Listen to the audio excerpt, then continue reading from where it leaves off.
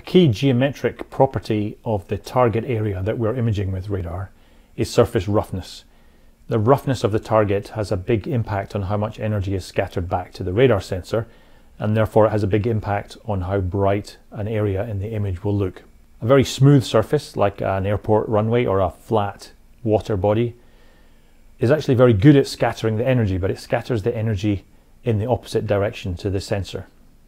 That's because it's flat and relatively smooth compared to the size of the wavelength. It's a key thing to remember that roughness is always dependent on the size of the wavelength that you're using. It's a relative measure. The roughness is only relative to the size of the wavelength. At longer wavelengths, an object may look relatively smooth, which at shorter wavelengths actually looks quite rough. A smooth surface will act like a specular reflector, and it will scatter the energy directly in the opposite direction, just from Snell's law. So the angle of incidence will equal the angle of reflection. Because you're looking obliquely with an imaging radar system, a smooth surface will therefore scatter all the energy away from the sensor, and it will look dark.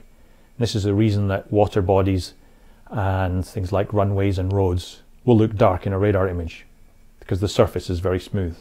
As the surface gets rougher, more energy is scattered into different directions. And so as this surface gets proportionally rougher, more energy is scattered back towards the sensor. So the backscatter increases and the brightness of the pixel increases. When you get to really rough surfaces, then in fact the energy is scattered equally in all directions, and that's where the signal to the radar looks brightest. The best example of this on natural surfaces is when you get vegetation. So the volume scattering effect of vegetation essentially acts like a really rough surface and gives you a very bright response. When you look across an image of open water, and particularly across the oceans, the variations in the backscatter in this image is actually affected only by the surface roughness. The dielectric constant is the same for the water over the entire image, and the variations that you see are driven by surface roughness effects. The roughness effects over the ocean can be in multiple scales, so you have very large gravity waves, but you also have small capillary waves driven by the wind blowing across the water surface. And both these roughness effects will impact on the signal that you see. So what you're seeing in a radar image is a combination of both the larger waves but also the small waves driven by the wind blowing across the surface.